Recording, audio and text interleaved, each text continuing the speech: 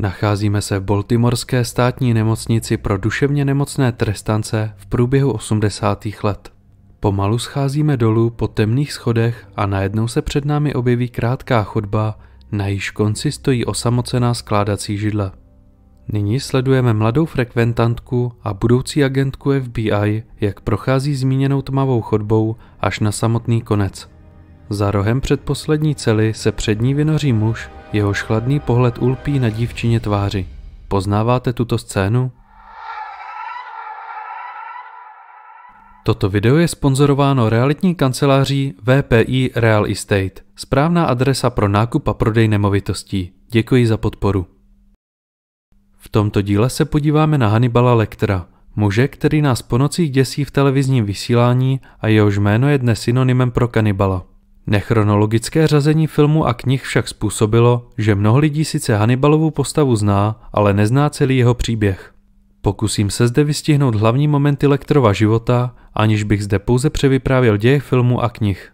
Pojďme se tedy podívat na kompletní životopis tohoto slavného fiktivního zločince.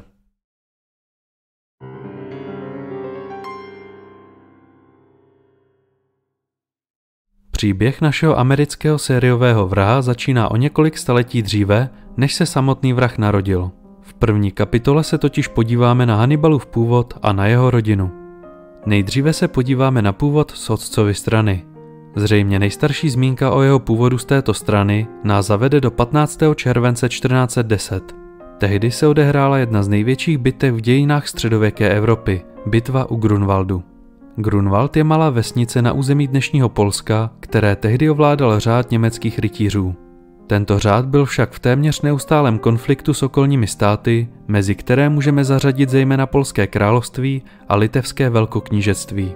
Jejich neustálé konflikty vyvrcholily právě ve zmíněné bitvě u Grunwaldu, které se mimo jiné zúčastnili i čeští husité na straně Polska. V řadách armády Litevského velkoknížectví se nacházel i její významný velitel Hannibal zvaný Strašný, který pocházel ze šlechtického rodu Lecterů. V době bitvy mu bylo 46 let. Řád německých rytířů bitvu drtivě prohrál a krutý velitel Hannibal si z jeho řad přivedl poměrně veliký počet zajatců. Ty však nechtěl držet jako vězně v kopkách, ale rozhodl se vytěžit jejich pracovní sílu.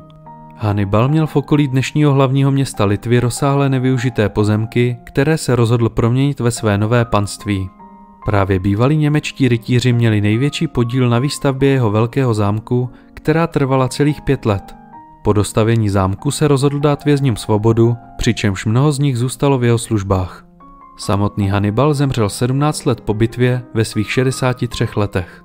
Zanechal po sobě rod, který zažije rozpad Polsko-Litevské unie, carskou okupaci, první světovou válku a následně i znovu vytvoření samostatného litevského státu. Nyní se podíváme na vrahův původ z matčiny strany. Nyní se ale musíme přesunout z Pobaltí do severní Itálie, přesněji do Milána. V roce 1277 se moci nad městem chopila rodina Visconti, která svoje panství později rozšířila i za hranice města. Právě díky této rodině a jejímu vlivu později vznikne milánské vévodství, které přetrvá až do konce 18. století. V roce 1447 však zemřel poslední mužský dědic rodiny Visconti a milánský lid vyhlásil takzvanou Ambrosiánskou republiku. Zmíněná republika fungovala pouhé 3 roky, jelikož se tehdy v Miláně objevil doposud neznámý italský žoldnéř, který veškeré dění převrátí zpět do starých kolejí. Jeho jméno bylo Francesco Sforza a po mnoho let byl bezohledným a tvrdým velitelem nájemné armády. V roce 1450 se oženil s poslední dědičkou milánského trůnu Blankou Marií Visconti a tím se starobylá dynastie Visconti přetvořila do nové dynastie Sforza. Francesco si díky své kruté armádě úspěšně uzurpoval milánský trůn a z republiky se opět stalo vévodství. Vládu si tento rod udržel do roku 1535 a tak skončilo 258leté období vlády dynastie Visconti Sforza. Rodina si však i nadále udržela svůj šlechtický stav a později vznikly spekulace o tom, že jedním z jejich předků byl Giuliano, takzvaný piják krve, což byl neznámý vrah, který ve 12. století terorizoval Toskánsko. Taktéž se mluví o tom, že s rodinou Sforza se spojil slavný italský politik Niccolò Machiavelli. Nicméně rodina přežila až do počátku 20. století, kdy se narodila Simonetta Sforza. Ta se v meziválečném období ve 30. letech seznámila s litevským hrabětem Lecterem, který obýval starodávný zámek poblíž Vilniusu a vládl svému malému hrabství, na jehož konci se rozprostíral obávaný Sovětský svaz. Ze Simonety se stala litevská hraběnka a žila šťastně po boku svého manžela. Jejich spokojený život však brzy získá dramatický spád.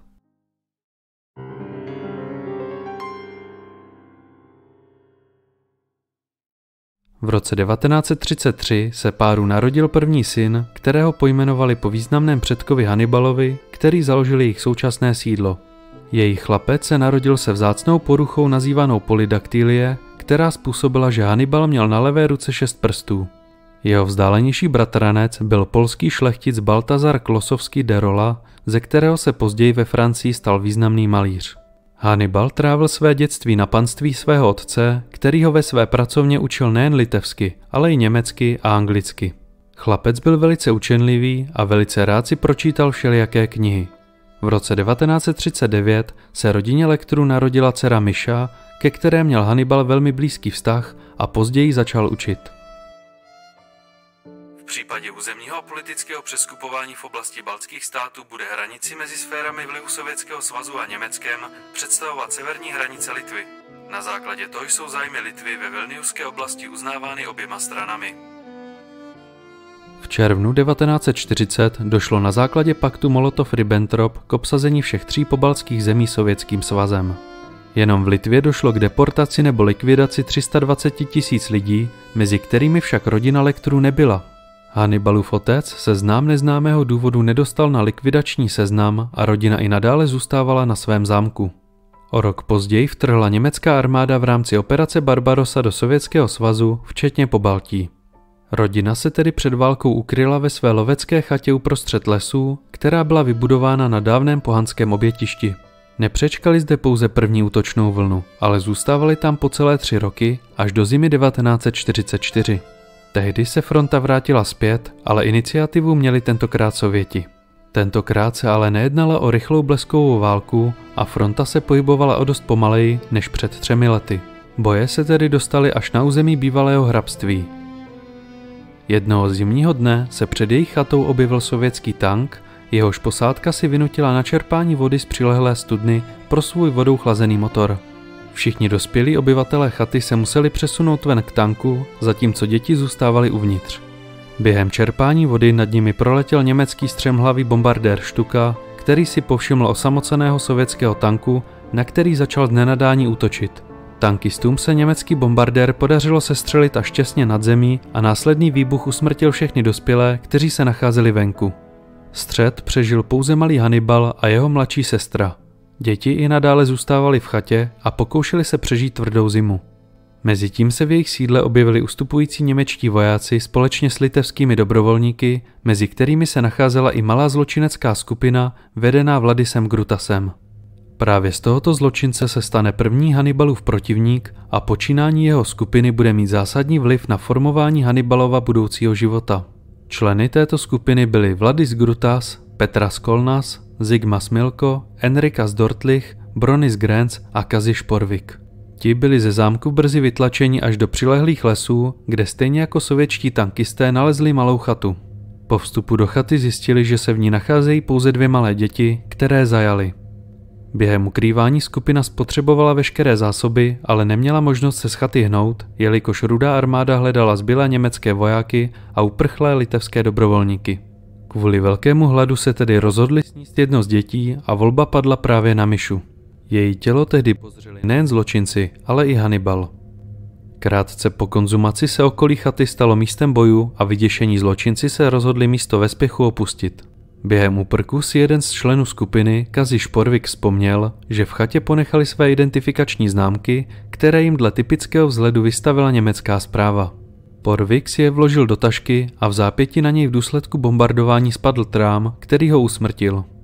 Jejich strach byl oprávněný, jelikož šlo o občany Sovětského svazu, kteří bojovali na straně Německa a ti byli polními soudy automaticky odsuzováni k trestu smrti.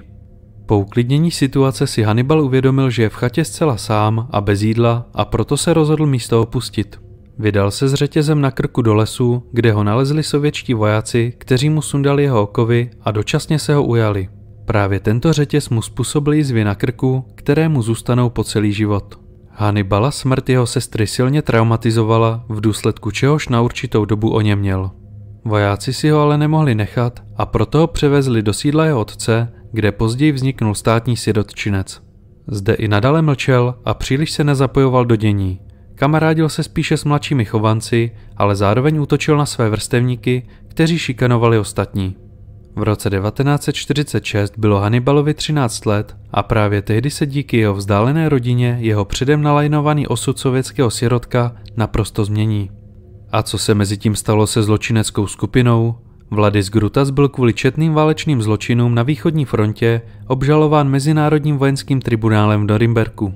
Měla zde proti němu svědčit žena, kterou někdo před zahájením procesu napadl kyselinou, v důsledku čehož zemřela. Grutas tedy unikl spravedlnosti a po propuštění zmizel neznámo kam.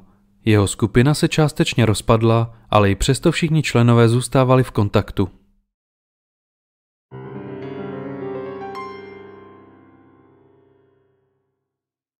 Na bývalé panské sídlo jednoho dne dorazil neznámý muž, který se představil jako Robert Lecter. Šlo o francouzského občana a bratra otce Hannibala, který ještě před válkou odešel do Francie. Strýc se svého 13letého synovce ujal a odvezl ho do svého honosného sídla ve francouzském departementu Isson. Zde se seznámil s Robertovou manželkou jménem Murasaki, která pocházela ze starodávného samurajského rodu. Celá její rodina byla rok předtím zabita během odpálení atomové bomby v Hirošimě a možná právě proto měla k Hannibalovi neobyčejné pochopení.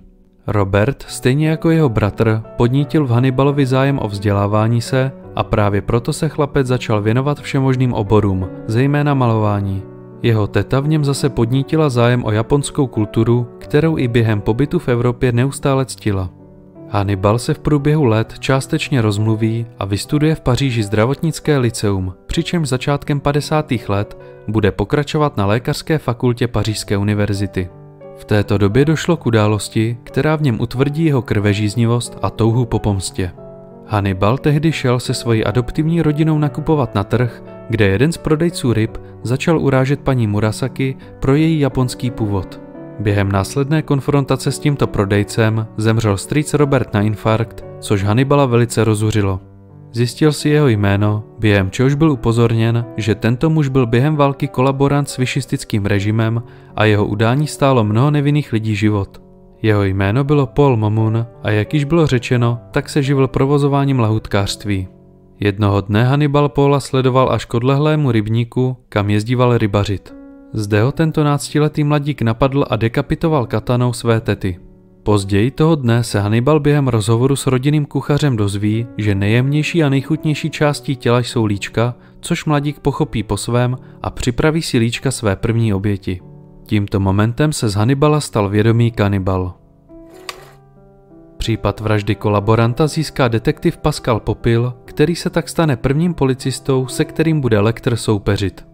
Detektiv se na základě předchozích konfliktů mezi Momunem a Lecterovou rodinou domnívá, že vraždu mohl nejspíše spáchat její nejmladší člen. Kvůli úmrtí Roberta se paní Murasaki musí odstěhovat z prostorného zámečku do menšího bytu v Paříži, kde však na druhou stranu má o dost blíže ke svému jedinému příbuznému. V době probíhajícího vyšetřování byl Hannibal na univerzitě svědkem aplikování thiopentalu sodného, který byl dříve policií využíván jako tzv. Sérum pravdy. Použit byl například i během vyšetřování mexického vraha Gregoria Cardenase, jehož příběh jsem již zpracoval. Student se rozhodl tuto látku aplikovat sám na sobě, aby si rozpomenul na detaily svého traumatizujícího válečného zážitku. Vzpomene si, že dříve zmiňované identifikační známky vojáků zůstaly v lovecké chatě a proto se v roce 1951 rozhodne zahájit pátrání po zbývajících členech zločinecké skupiny. Hannibal se nyníž jako francouzský občan vydá vlakem do Litevské sovětské socialistické republiky, kde se nachází jeho rodné sídlo. Rozhodl se si udělat výlet do okolí svého uloupeného zámku a následně se vydal do lovecké chaty. Tehdy však ještě netušil, že jeden ze zločinců zůstal po válce v Litvě a v době jeho návštěvy pracoval jako důstojník sovětské pohraniční stráže. Díky své pozici se dozvěděl, že hranice překročil jistý Hannibal Lecter a proto se rozhodl vydat na místo, které tyto dva muže pojilo. Hannibal však svého pronásledovatele přelstí a z jeho služebního průkazu zjistí, že jde o Enrikase Dortlicha. Mezitím v poničené lovecké chatě najde identifikační známky, ukryté rodinné šperky a ostatky své sestry, které na místě pohřbí. Hannibal Dortlicha usmrtí a poté zkonzumuje jeho tváře, stejně jako v případě Paula Mamuna. Následně se vrátil zpět do Francie, kde pokračoval ve svém studiu a pracovním stipendiu, kdy musel připravovat těla pro lékařské užití. Nicméně i přesto pokračoval ve svém pátrání a díky jménům na známkách objevil dalšího muže. Je jim Petra Skolnas, který se po válce přejmenoval a založil si v Paříži vlastní restauraci. Nyní zjišťujeme, že vedoucí celé skupiny Vladis Grutas se usadil ve francouzském městě Fontainebleau, kde si díky uloupenému bohatství z války založil novou zločineckou skupinu, která se věnovala unášení a obchodování s lidmi. Základem tohoto gangu byl zmíněný Grutas a jeho spolubojovníci Petra Skolnas a Zigma Smilko. Ti se o úmrtí Dortlicha rychle dozvěděli a taktéž se díky svým kontaktům dozvěděli, že v den jeho úmrtí překročil sovětské hranice Hannibal Lecter. Okamžitě jim bylo jasné, že za smrtí jejich kamaráda stál právě tento mladík, kterého si pamatovali jako malé dítě. Grutas tedy poslal Milka, aby Hannibala vypátral a zlikvidoval. Lecter svého protivníka přelstil během večerní přípravy těl na univerzitě a Milka následně utopil ve formaldehydové lázni. Během toho detektiv Popil provedl domovní prohlídku, při které se potvrdily jeho domněnky o pomstě. Detektiv si totiž zjistil některé detaily o zločinech Grutasovy skupiny a stejně jako zločinci si Dortlichovu vraždu spojil s počínáním tohoto mladého studenta. Hannibal poté konečně vypátral Grutasovo sídlo a rozhodl se ještě v ten večer zúčtovat se svým odvěkým protivníkem. Nachystal ve sklepení improvizovanou bombu a samotného Grutase napadl v jeho koupelně. Toho však zachránili jeho bodyguardi a při následném souboji se Hannibalovi podaří díky detonaci uprchnout. Zločinecká skupina však nenechala nic náhodě a vtrhla do bytu paní Murasaki, kterou unesli jako rukojmí. Hannibal zjistí, že ji drželi v Kolnasově restauraci, kam zanedlouho dorazí a majitele restaurace usmrtí. Nakonec se dva hlavní hrdinové tohoto souboje střetnou na houseboatu, kde zločinci drží své oběti. Zde Hannibal Grutase přemůže a vyřeže do jeho těla několik písmen M, které mají symbolizovat jméno jeho sestry. Zde Hannibal paní Murasaki sdělí, že ji miluje, což ji vyděsí natolik, že z houseboatu uteče. Vladis Grutas se v této chvíli stal předposledním zabitým členem původní skupiny a nyní Hannibalovi zbývá zlikvidovat Bronise Grence. O něm se však již od Dortlicha dozvěděl, že se po válce skryl v Kanadě. Krátce po souboji v houseboatu detektiv Popil našeho studenta zadrží a uvězní pro podezření ze spáchání vraždy. Žádný z důkazů, který si detektiv sežene, však nevede přímo k osobě Hannibala. Ve věznici se naposledy v životě uvidí se svojí tetou, která ho tam přišla navštívit. Údajně si povšimla, že z jeho očí se tehdy vytratila jakákoliv lidskost a proto svého synovce již více nekontaktuje. Během vyšetřování se ukáže, že zavražděni byli váleční zločinci, kteří se dopouštěli závažné trestné činnosti i na území Francie, což v kombinaci s nepřímými důkazy zapříčinilo Hannibalovo propuštění. Hned poté se vydá na svoji poslední, v uvozovkách litevskou výpravu, kdy zamíří do Kanady. Zde odhalí Bronise Grence, kterého stejně jako mnoho svých předchozích obětí dekapituje. Smrtí tohoto muže sice končí Hannibalova pomsta, ale jeho chuť po zabíjení a po lidské krvi pouze narostla. Jeho osobnostní vývoj se tímto završil bez možnosti návratu do normálního stavu. Jeho nadprůměrná inteligence v kombinaci s posttraumatickou stresovou poruchou z něj stvořila obávaného vraha, o kterého se budou později zajímat největší policejní organizace.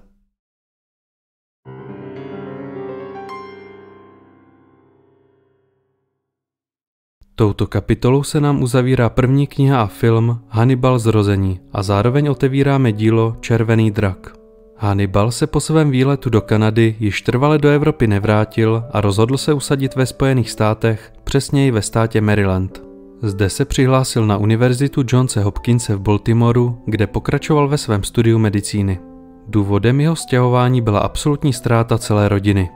Po zdárném vystudování vysoké školy si v Baltimoru založil vlastní psychiatrickou ordinaci, která jeho jméno katapultovala mezi místní společenskou smetánku. Do své ordinace tedy začal přijímat známé a zámožné pacienty, kteří mu pod jeho vlivem odkazovali velké části svého jmění. Tento mladý lékař už tehdy disponoval osobním kouzlem, který určitě znáte z filmové série V podání Anthonyho Hopkinse. Nebylo pro něj tedy složité se svými pacienty manipulovat a citově je vydírat, aniž by sklouzl ve svém společenském chování. Rozhodně je klíčové tu zmínit, že Hannibal si během svého pobytu v Americe oblíbil vážnou hudbu. Díky svému postavení se tak stal členem představenstva Baltimorského filharmonického orchestru, díky čemuž měl velký vliv na toto uskupení. I přesto, že se stal velice významným klinickým psychiatrem, tak se k oboru psychologie vyjadřoval s obrovským opovržením a tvrdil, že jde o naprosto zbytečný obor. Zpětně se spekuluje o tom, že doktor Lecter některé své pacienty úmyslně neléčil a vypouštěl tak do společnosti narušené lidi. Koncem 60. let si Lecter zakoupil na venkově chatu, ve které měl uložený falešný pas a větší sumy peněz, jelikož se už tehdy domníval, že ho začne vyšetřovat policie. V této době poprvé zavítal do severní Itálie, kde si oblíbil zejména Florencii, kterou si několikrát nakreslil ve formě skic. Jedním z hlavních důvodů, proč Lecter do této oblasti zavítal, byl ten, že chtěl poznat kraj svých předků. Počátek 70. let byl pro Lectera zlomový. 20 let se tento muž nedopouštěl žádné přímé násilné trestné činnosti, jelikož k takovým činům pouze nabádal své pacienty. V této době se však tento trend obrátil a sám doktor začal vraždit. Rozpoutal tedy vražednou sérii, na jejíž konci zůstane nejméně 9 mrtvých a 3 pokusy. Mezi tyto oběti patřili zejména jeho pacienti, ale detaily z těchto hrůzných činů většinou neznáme. Krom 2 klíčových zločinů známe pouze útržky, které se věnují večeři s fazolemi a speciálnímu dipu na bramborové lupínky. První klíčový zločin, který bude pro další vývoj příběhu důležitý, byl pokus o vraždu Masona Vergera. Zmíněný mladík byl synem velice zámožného podnikatele, který vlastnil firmu na zpracování masa. Taktéž měl sestru Margot, která bude v jeho dalším životě hrát důležitou roli. Samotný Mason byl od dětství velice krutý a trpěl mnohými parafiliemi. Jeho otec provozoval letní tábor, kde Mason trápil své vrstevníky. Ve své rané dospělosti odcestoval do Ugandy, kde se mu dostalo přijetí samotným diktátorem Idi Aminem. Ten mu ve svém státě umožnil beztrestnou realizaci svých nejzvrácenějších fantazií. Důvod, proč mu Amin umožnil taková privilegia, bylo financování režimu ze strany rodiny Vergerových. Po návratu do Spojených států se Mason nadále věnoval svým deviantním praktikám, přičemž jeho specialitou bylo přidávání slz svých obětí do martýny. V roce 1975 byl Verger konečně usvědčen ze zneužívání, ale jeho otec mu díky podplacení zajistil místo vězení, veřejně prospěšné práce a ambulantní léčbu psychiatra. Soud mladému delikventovi přiřadil doktora Lectera, ke kterému začal docházet. Během léčby Mason pozval doktora do svého sídla, kde mu otevřel ve svém koženém oblečku. Věřil, že tím svého lékaře vyděsí a nakonec ho přinutí léčbu vzdát. To ovšem netušil, že Lecter toto soukromé setkání hodlá využít k potrestání svého pacienta. Požádal tedy svého hostitele o prohlídku domu, kde mu Mason ukázal své hračky a také kopku, ve které držel a trápil své psy. Po prohlídce Lecter svému pacientovi nabídl jim vyrobenou látku, kterou Mason přijal, jelikož se domníval, že jde o léky na předpis. Po požití látky Lecter věděl, že má tak svého pacienta v plné moci. Rozbil tedy zrcadlo a přikázal Masonovi, aby si vypadanými střepy znetvořil obličej, což také učinil. Na závěr z něj doktor stvořil kvadruplegika a Mason byl od té doby upoután na lůžko. Od té doby se Verger stane Lecterem naprosto posedlý a později bude vykupovat všechny jeho artefakty, jako například bezpečnostní masku, kterou mu nasazovali v nemocnici. Právě tento postižený muž se stane jeho posledním významným protivníkem. Další klíčovou obětí z této série je flétnista Baltimorského filharmonického orchestru Benjamin Raspel. Tento 46letý flétnista nastoupil do orchestru na počátku 70. let, zhruba ve stejné době, kdy se Lecter stal členem představenstva. Raspel byl hodnocen jako průměrný a některými lidmi i jako podprůměrný hudebník. Navíc měl psychické problémy a proto začal navštěvovat známého psychiatra, doktora Lectera. Během společných rozhovorů se Lecter dozvěděl, že jeho pacient je gay a v poslední době měl 2 romantické vztahy. Nejdříve měl vztah s krejčím Jamesem Gumpem, kterého opustil kvůli tomu, že se mu přiznal k několika vraždám.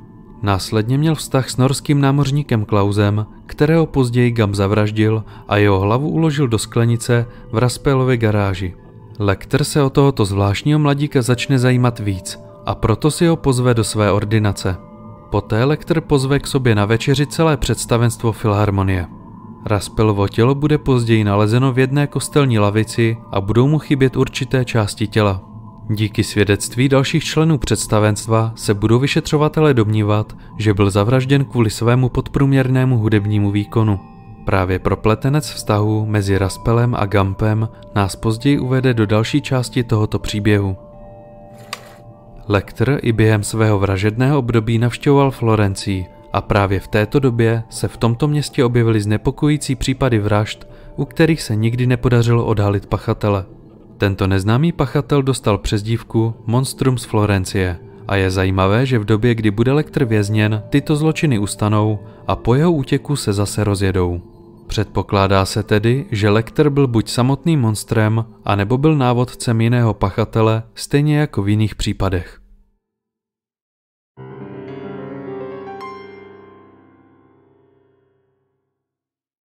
V této kapitole se pomalu dostáváme do bodu, kdy bude Lecter uvězněn a bude korespondenčně ovlivňovat jiné zločince. V roce 1975 se na případech bleskových baltimorských vražd začne podílet Federální úřad pro vyšetřování, který tímto případem pověří jednoho ze svých nejlepších agentů, Willa Grahama.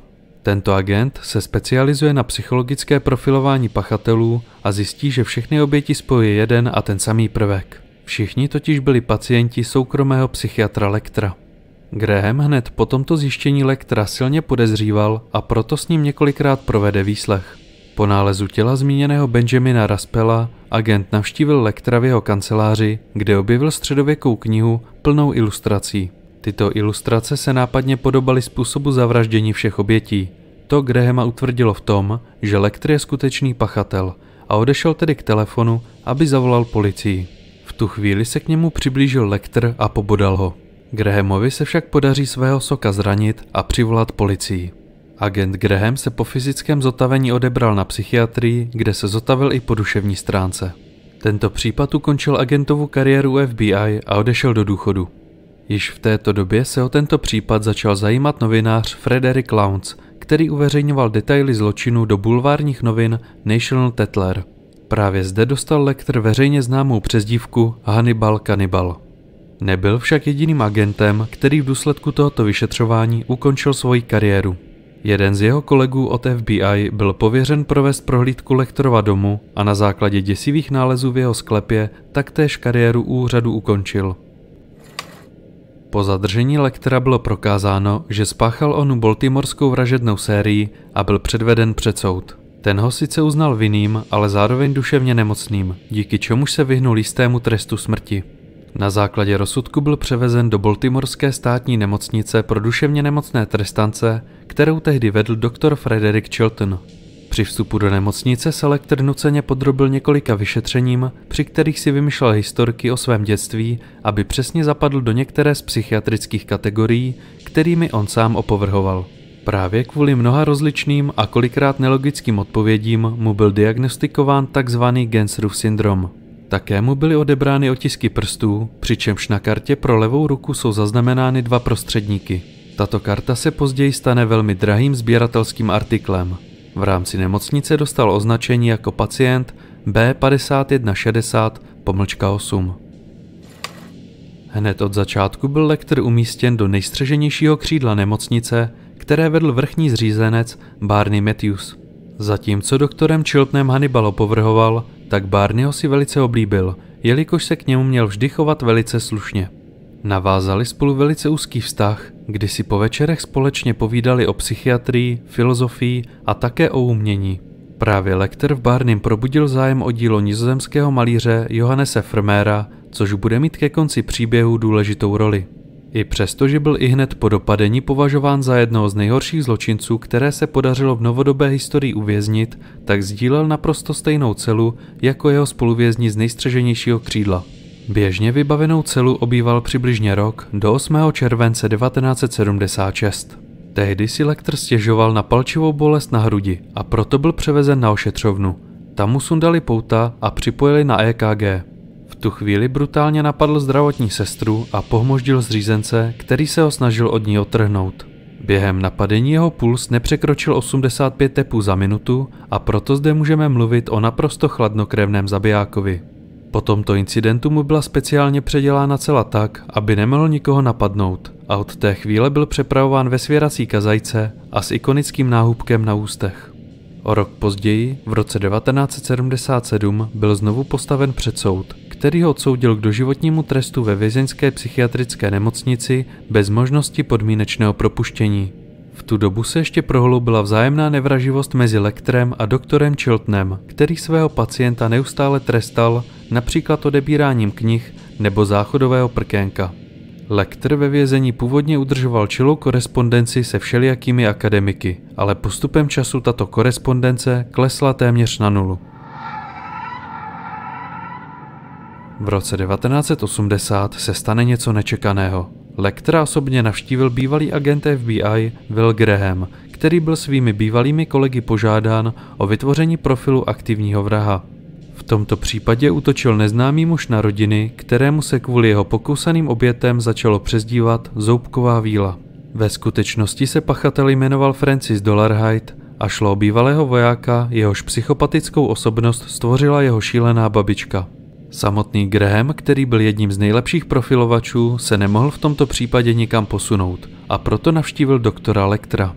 Ten pachatelovu totožnost zná a tuto situaci využije k pomstě za uvěznění. Zjistil si adresu Willova pobytu na Floridě a poslal tam Zoubkovou vílu, aby se vypořádal s jeho celou rodinou. Graham sice jeho útok přežije, ale zůstane mu znetvořený obličej, který je pro všechny důkazem toho, že Lecter dokáže na své nepřátele útočit i z útrop své cely. Grahama ale tento fakt naprosto psychicky zničí a skončí jako depresivní alkoholik, od kterého se postupně odvrátí všichni jeho známí z FBI.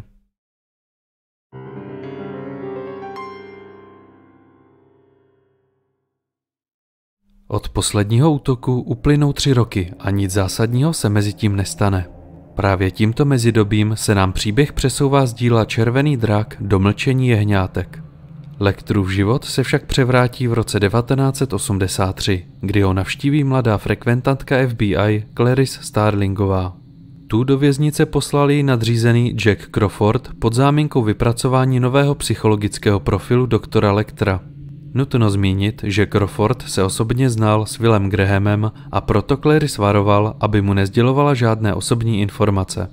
Když Clarice poprvé uviděla Lectera, tak ho popsala jako menšího uhlazeného muže s tmavými zčesanými vlasy. Jeho hnědé oči se pod zářivým světlem měnily v červené, což ještě umocňovalo jeho studený pohled. Této fyzické vlastnosti využili například tvůrci plakátu na film Hannibal, který je založen právě na jeho děsivém pohledu. Nicméně zpět k našemu příběhu. Clarice zanedlouho zjistí, že jí ředitel Crawford neposlal k Lecterovi kvůli banálnímu úkonu, ale kvůli pátrání po neznámém pachateli, který se dopouštěl velmi znepokojících vražd. Přezdívka tohoto pachatele byla Buffalo Bill a zanechával po sobě těla dívek, které vhazoval do řek. Stejně jako v případě Zoubkové víly, Lecter skutečného pachatele zná, ale tuto informaci nehodlá předat jen tak zadarmo. Začne si s Clarice pohrávat a pod záminkou postupného předání informací o vrahovi chce od Clarice slyšet důvěrné části z jejího života. Na rozdíl od Grahama, ke kterému cítil nenávist, cítil ke Clarice respekt a nejspíše i platonickou lásku. Na základě tajemných hádanek, které jí Lecter poskytoval, se Clarice dostane do garáže jim zavražděného flétnisty Raspela, ve které objeví sklenici s neznámou mužskou hlavou. My už ale víme, že šlo o hlavu norského námořníka Klause. Právě ta má být prvním vodítkem vedoucím k vrahovi. V době prvních společných rozhovorů unese Buffalo Bill Catherine Martinovou, která je dcerou senátorky státu Tennessee Ruth Martinové. Lecter slíbí, že senátorce sdělí jméno únosce, za což chce získat lepší podmínky ve vězení. Kvůli tomu ho letecky přepraví do Memphisu v Tennessee, kde ho provizorně ubytují v budově místního soudu. Zde se mu podaří tajně získat klíček od pout a při podávání večeře si je sundá. Při té příležitosti zavraždí 2 strážníky, kteří ho zde měli na starosti. Ihned poté se převleče do policejní uniformy a policistu v obličeji použije jako masku. Svůj vězeňský mundur obleče policistovi a zhodí ho do výtahové šachty. Díky této neobyčejné lsti se dostane do sanitního vozu a během převozu do nemocnice zavraždí 2 záchranáře. Na útěku zavraždí ještě jednoho turistu, kterému vezme civilní oblečení a na krátkou dobu si přivlastní jeho identitu. Díky tomu se Hannibal dostal do seznamu FBI 10 nejhledanějších zločinců. Prvotní pátrání po uprchlém vězni bude sice neúspěšné, ale na druhou stranu FBI získá skutečnou identitu Buffalo Billa. Zjistí se, že šlo o Lecterova bývalého pacienta Jamieho Gumpa, který byl dříve přítel zavražděného flétnisty. Toho se pokusí zadržet Starlingová, ale nakonec ho v nutné obraně zastřelí. V této době se Lecter vrátil do státu Maryland, kde měl svoji chatu, ve které schovával falešné doklady a peníze. Při té příležitosti napsal jeden dopis Barneymu, kterému poděkoval za společnost ve vězení, a druhý napsal Starlingové, ve kterém jí popřál vše dobré. Po Lecterovi se slehne zem a navzdory upěnlivému pátrání se FBI nepodaří uprchlého vězně dopadnout. O něco později se beze stopy ztratil doktor Chilton, o kterém se předpokládá, že byl zavražděn doktorem Lecterem. A právě tímto momentem se nám uzavírá mlčení jehňátek a otevíráme poslední dílo s příhodným názvem Hannibal.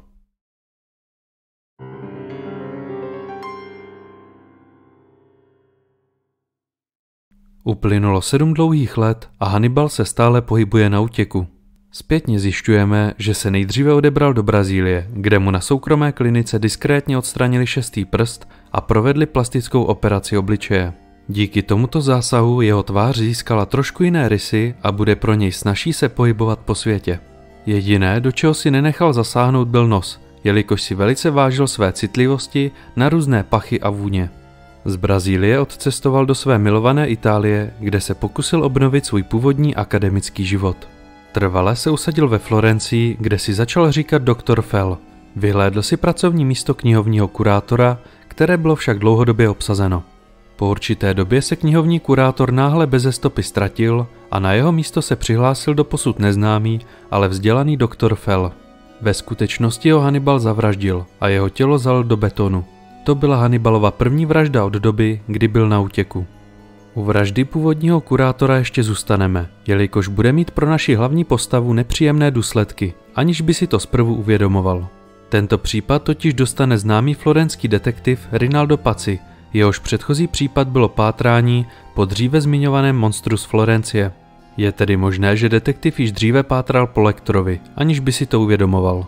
Pazzi v rámci svého vyšetřování osloví nového kurátora, kterého požádá o součinnost. Doktor Fell se ho však přitom provokativně zeptá, jestli mu byl medializovaný případ odebrán za trest pro jeho neschopnost. Tato otázka se detektiva dotkla, ale zachoval klid.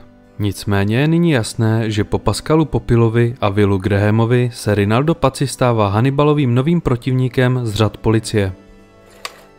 Nyní ještě zůstaneme v roce 1990, ale podíváme se na dění ve Spojených státech. Barney Matthews, který se o Hannibala staral v nemocnici, se díky své dřívější známosti seznámil s Masonem Vergerem. Toho stále posedlost Lecterem neopustila a začal od Barneyho skupovat všechny možné artefakty, mezi které se řadí například karta jeho levé ruky a nebo náhubek. Rozhodně je nutné zmínit, že již od poloviny 80. let Mason plánoval Lectera chytit a pomstít se mu ve stylu svých zvrácených představ.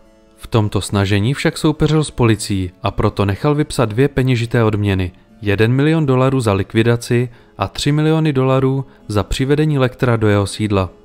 O Masona se v této době starali zejména 2 lidé, doktor Cordell Demling a jeho sestra Margot. Tu však její otec před svojí smrtí vydědil, jelikož zjistil, že je jiné orientace. Mason si pro dopadení svého soka najal malou bandu únosců ze Sardinie, která pro něj mimo jiné vyšlechtila nový druh masožravých prasat. Po celých 7 let se jim však nepodařilo Hannibala vypátrat. Další stranou v tomto závodě je již nyní zkušená agentka FBI Clarice Starlingová. Ta v roce 1990 provede neúspěšný zátah proti obchodníkům s návykovými látkami, za což bude předvolána k nadřízenému orgánu FBI, což je Ministerstvo spravedlnosti. Zde zhodnotí její neúspěšnou akci ministerská komise, jejíž součástí je i zástupce generálního prokurátora Paul Crandler. S tímto mužem se Starlingová zná již od případu Buffalo Billa, kde zastupoval právě generálního prokurátora. Crandler však Starlingovou nenávidí a již od začátku její kariéry jí házel klacky pod nohy. Právě tato komise pro něj byla příležitost agentku naprosto zlikvidovat a chtěl ji odvolat z aktivní služby. A právě zde se nám prolínají téměř všechny postavy. Mason se od Barneyho dozvěděl, že Hannibal platonicky miluje Clarice a také si zjistil, že Clarice má potíže s Paulem Crandlerem. Dále si zjistil, že zástupce generálního prokurátora je za peníze ochotný udělat cokoliv a stane se tak Masonovou prodlouženou rukou na ministerstvu. Nyní se přesuneme zpět k detektivu Pacimu, který se dozví, že americká FBI požádala italskou policii o zvláštní spolupráci. Vyžádali si kamerový záznam, ale nezdělili z jakého důvodu. Detektiv na zmíněném záznamu uvidí doktora Fella a proto navštíví mezinárodní policejní web, na kterém zjistí, že doktor Fell je ve skutečnosti Hannibal Lecter. Zároveň si zjistí, že jistý Mason Verger za něj nabízí milionové odměny. Proto se rozhodne zamlčet FBI informace o jeho pobytu ve Florencii a spojí se s Vergerem. Ten se rozhodne mu poslat na pomoc své sardinské únosce a naplánují Hannibalův únos. Ten jim však nevyjde a Hannibal některé únosce usmrtí a pro detektiva si nachystal jistý zvrácený kulturní program. Rinaldo Pazzi byl totiž podobně jako Hannibal potomek známého italského rodu, jehož předek Francesco zemřel během renesance, stejně jako Jidáš Iškariotský. Hannibal se tedy rozhodl tohoto skorumpovaného detektiva zprovodit ze světa stejným způsobem. Po vraždě policisty se Lecter rozhodl utéct zpět do Spojených států a Verger si plně uvědomí, jak moc je agentka Starlingová pro Lectera důležitá. S pomocí podvržených důkazů se Crandlerovi podaří Starlingovou vyřadit z aktivní služby, za což dostane od svého mecenáše tučnou odměnu. V této době si Lecter pronajal prostorný dům a kontaktoval svoji platonickou lásku, což nakonec vyústí v Lecterovo zajetí sardinským gangem.